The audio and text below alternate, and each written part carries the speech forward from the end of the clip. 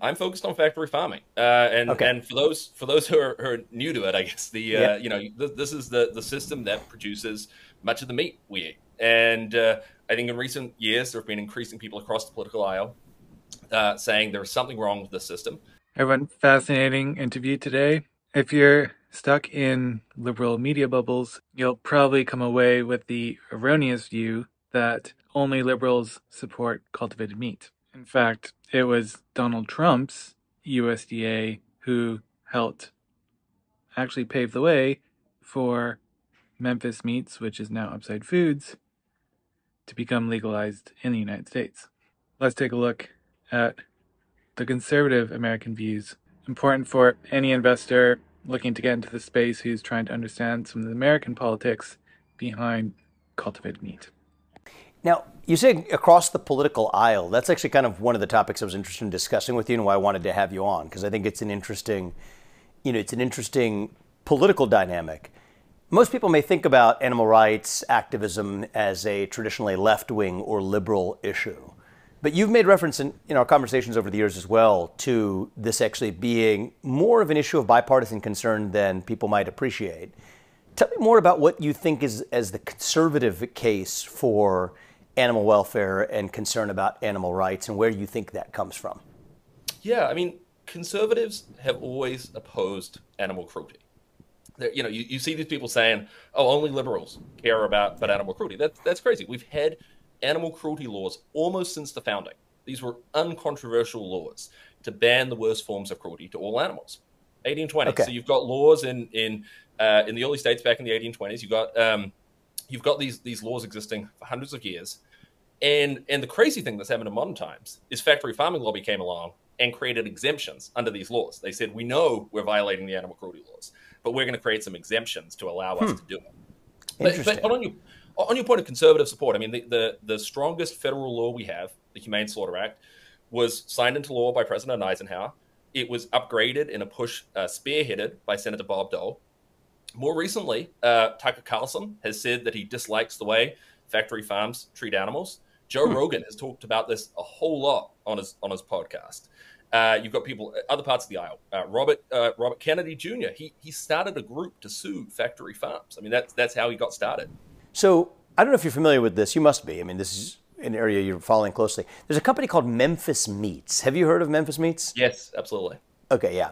So I actually met their founder years ago while we were racing cars. Like literally, we were like a car racing event. It was fun. He and I got paired, and he was telling me about his company. I was telling him about my company. I was a biotech CEO at the time, and so we're like literally racing cars down the winding cliffs of California. It was awesome. We had a great time. So I stayed in touch, watched this company. Apparently, it's done pretty well. And what they're doing is they're basically engineering meat for, nutritive value. They claim for taste, for other reasons that might be commercial in nature. They're not killing animals to do it, but they're using cells derived from animals. So they're from the animals, but that doesn't require torturing or killing them. But they actually make what they claim to be. I have no idea whether or not, I can't vouch for the factual specifics of the product, but could in the long run, and there's other companies like them, that are making meat that could be better than normally derived meat from factory farming or from other forms of traditional meat production. And what I thought was fascinating was, so this is just a food that's out there. Maybe you want it, maybe you don't. It's being served as a delicacy in some restaurants across the country, as I understand from reading the news and knowing the guy who I've stayed in touch with where they are. But then I wake up one day and see that the state of Florida, the same state where the ballot measure went to the people to say that we're against certain practices used in factory farming, where the people of Florida, hard red Florida, have said they're against it, and I would have voted accordingly as well. That is the same state that actually banned, just like outright banned, the sale of any lab-based meat or any engineered meat from being sold. So not to say that you get to choose to do it, but to say that actually you don't have the choice as a consumer in the free state of Florida to be able to make that choice, which I thought was fascinating because it's the same state that actually went in the other direction when it came to this other question on factory farming. So what do you make of all of that? Because I think it's just so interesting. Yeah, I think these state bans on the sale of growing meat are just crazy. I mean, they're so obviously. How many are there? Well, there are two states that have already done it. So Alabama is the other one, Okay. and there are a whole bunch of states that have got bills in the legislatures now. So there are a whole bunch of these states where it's in the legislature.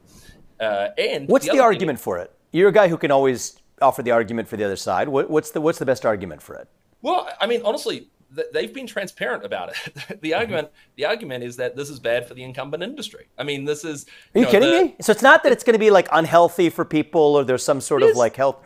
There's been a little bit of that, but I mean, also if you go and look at the legislative session in Florida where they were deliberating this, there was no pretense. I mean, there was a little bit of like, oh, this hasn't been tested by the FDA or something, but like mostly suddenly we all want everything to be tested by the FDA. Interesting how that works. Yeah, the failed drug administration. Okay. Yeah, but otherwise it was really just saying this is going to hurt an incumbent industry. This is bad for my constituents. I mean, we have a name for that. It's not called capitalism. It's called crony capitalism. Yeah. Okay, you have laws that are designed to protect an industry from competition. The other people who are pushing these bans are European socialists. So you've got in Europe, you've got a whole bunch of socialists pushing this and saying, oh, we don't think that this is good we like maintaining the heritage. We want to protect this group of farmers and so on. And then you've got these conservatives in Florida. And so it is this bizarre coalition where you have got anyone who just feels uncomfortable with something new, uncomfortable with innovation, uncomfortable with a new industry coming in, seems to have teamed up together to say, it's not just that I don't want to buy this, which fair enough, but I want to ban it, which is just a crazy look, I think as somebody who is sympathetic to some of the points you're making, and, I think you and I are, I don't know if you're still, I remember you were in law school. Are you still vegetarian yourself? Yeah, that's right. Okay, yeah. Somebody who makes myself also a similar life choice, I am happy to say with clarity that I am dead set against any ban on meat in the United States at the state or federal level. Are you in a similar place? Sure. Yeah. And look, don't ban. So it would be silly to it was like a ludicrous idea of like banning a particular type of food. But then why on earth are we going out of our way to ban a particular type of meat? It just doesn't. It actually doesn't make sense to me, and it's fascinating. It raises real dilemmas for the future of the conservative movement, I think. It doesn't make sense to me either, and I think it is a bipartisan play. So one of the people who was most excited about DeSantis's ban on meat growing was Senator Fetterman. Senator Fetterman. Oh, really?